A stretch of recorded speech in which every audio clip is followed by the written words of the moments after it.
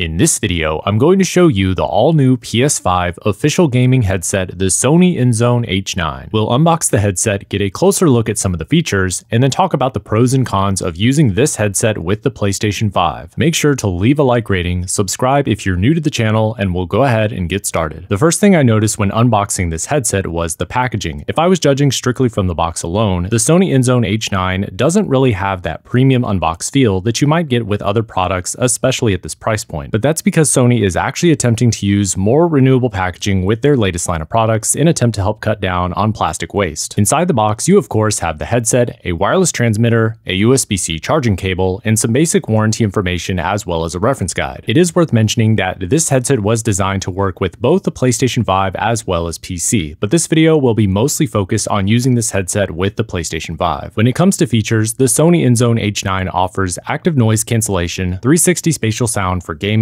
simultaneous 2.4 GHz and Bluetooth connectivity, up to 32 hours of battery life, and complete sound profile customization through the INZONE Desktop program. On the headset itself, you have both left and right hand controls with buttons for game chat balance, Bluetooth, active noise cancellation, and a volume dial. To connect the INZONE H9 to your PS5, all you have to do is plug the USB transmitter into the console and then power on the headset. You can adjust the settings to your liking and see the settings reflected on screen in the PS5's control center. Sony claims that the INZONE H9 allows you to enjoy the PS5's Tempest 3D audio with even greater spatial expression and detail. I have to say that in my experience, it's definitely an improvement over the original Pulse 3D headset, especially in the 3D audio capability, as well as the high pitch and lower bass frequencies. The active noise cancellation also really adds to the experience and allowing you to be fully immersed into whatever game it is that you're playing. It's actually pretty decent and in my opinion, probably the biggest selling point of the headset. I also really like how comfortable the INZONE H9 is, sporting a lightweight glasses-friendly design with extra padding. This headset also charges really quick. In fact, just 10 minutes of charging gives you a full hour's worth of playtime. The simultaneous 2.4 GHz and Bluetooth connectivity is also brilliant. You can literally play video games and be on a phone call at the exact same time. But with all that being said, let's talk about the negatives. The biggest drawback of the INZONE H9, in my opinion, is the price tag. This is a $300 headset, which makes it one of the most expensive headsets for the PS5. The problem is that this headset leaves a bit to be desired at this price point. In its current state, unlike the Pulse 3D headset, you cannot adjust the audio equalizer for the INZONE H9 directly from the PS5 settings, which means that if you want to make any configurations to your personal audio profiles, you'll have to do it on a PC from the INZONE app. I'm sure that with future updates this will change, but for the time being, it's a bit frustrating, especially for a headset that's marketed as perfect for PlayStation 5. It's also unfortunate that the INZONE Desktop App is for PC only and not compatible with Mac OS X. If anyone from Sony is somehow watching this video, I actually think a dedicated smartphone app for the INZONE H9 would be an excellent way to adjust the settings without having to rely on a desktop computer. After all, you can literally connect this headset to your PS5 and your smartphone at the exact same time. Maybe that's something that's already in the works, but like everything else, only time will tell. Another thing is that this headset does not have replaceable ear cups, where similar headsets at this price point already do. And last but not least is the microphone sound quality. It's definitely not the worst, but out of the box, plugged directly into the PS5, I actually think the microphone from the Pulse 3D headset sounds better than the INZONE H9. It's possible this could be improved with an update, but again, it's hard to excuse, especially when Sony is asking $300 for this headset. Overall, the INZONE H9 has a lot of potential. No doubt the sound quality is really good, but I think it's still a few updates away from being the quote-unquote perfect for PS5 headset. If you guys enjoyed this video and found it useful or interesting, make sure to leave a like rating, comment below to let me know what you think, and as always, don't forget to subscribe and ring the bell for post notifications. I'll see you guys in the next video.